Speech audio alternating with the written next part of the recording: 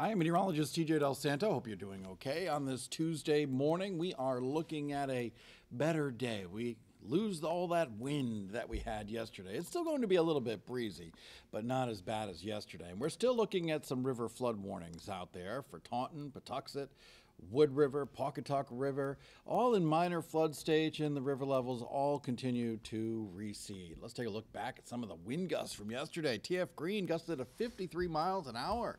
That was the highest I could find in Rhode Island. Connecticut Light 52, Fall River 51, Taunton gusted to 48, as did the city of Providence. For today, it's still going to be a little breezy, still a little gusty, but we're not looking at 50-mile-an-hour gusts, maybe 25, maybe 30-mile-an-hour gusts.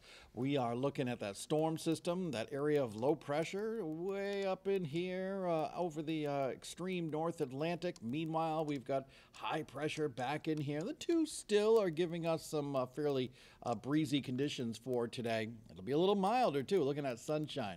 Tonight, mainly clear, dry, not too cold.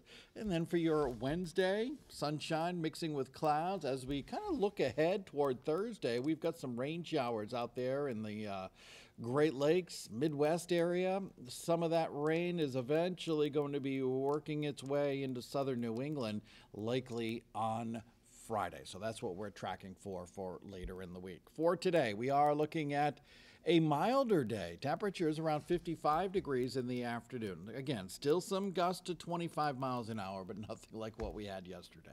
For tonight, low temperatures should get down to the lower 30s under clear skies. Then for tomorrow, we're looking at temperatures just a smidge milder. 56 degrees, nice day overall.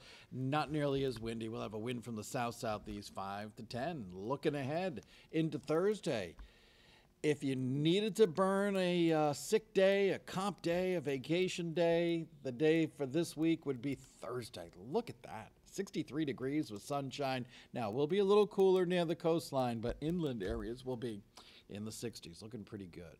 How are we looking for the rest of the week? Well, we got the showers for Friday on the way. How's the weekend looking? We'll be talking about that more coming up on 12 News This Morning.